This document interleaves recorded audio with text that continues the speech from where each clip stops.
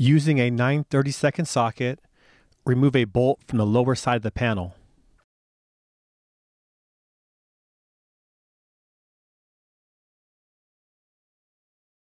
There are 3 clips in the front and 1 on the opposite side.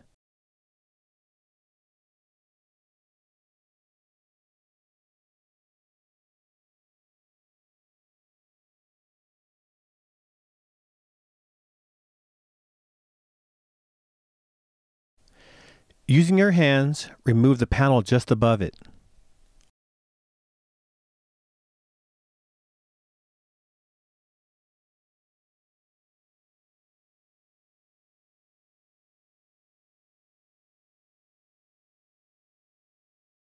Using a trim panel removal tool, release the clips from behind the trim by pulling outwards, applying even pressure to avoid damage to the trim piece.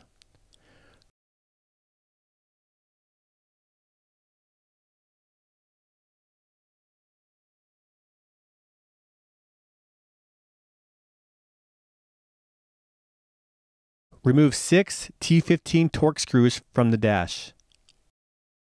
Remember to check out my other Silverado videos: speaker removal, tweeter removal, and factory amp pinout.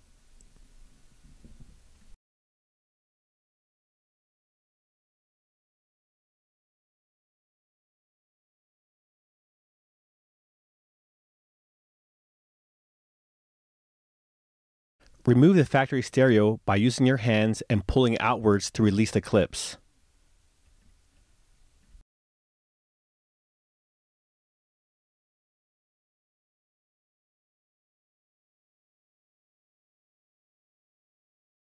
All of these Molex plug connectors require you to pull out the security tab first, then push down the tab to release the connector from the housing.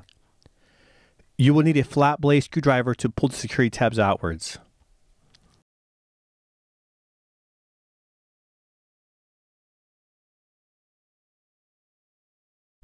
As a reminder, the stereo doesn't actually have the amplifier built into it.